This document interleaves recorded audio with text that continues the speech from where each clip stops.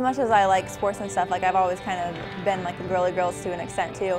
So I've always kind of wanted to do something that was like, you know, like glitz and glam and all. Inspired by her mom, Vinton County senior Xan Hale decided to trade in her jersey to give her prom dress one last moment to sparkle in the spotlight. I was like, where would I even wear it again? She was like, well, if you did a pageant or something. And I was like, well, what do you mean? Am I allowed to do something like that? I think she's beautiful, and I thought that, you know, she would just benefit from the experience, and I thought she would do well. She's got that big smile. But winning a pageant is about more than just a smile. It takes a lot of hard work and dedication. I would walk through the living room and like walk down my hallway and act like I was walking out on stage because I was really worried about tripping like on the stage, so I had to prepare for that. But when the day finally arrived, there was no time to worry about falling. The whole day was really rainy, so that was kind of a problem. We had our interview, get dressed up and get ready for that. My friend's mom had done my hair. There were so many people there. Oh, it was nerve-wracking.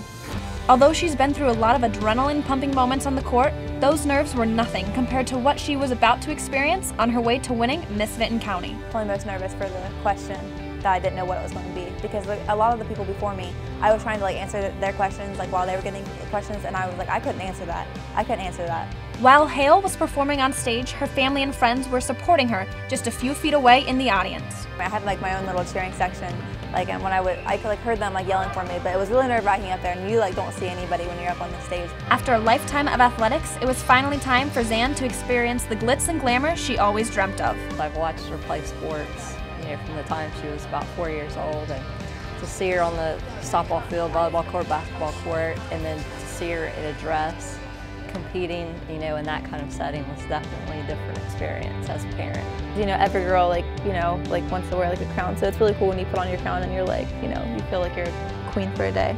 You have to be like a role model, you know what I mean? Like once this is on, you have to be careful and be a role model because it's like a special, like an honor.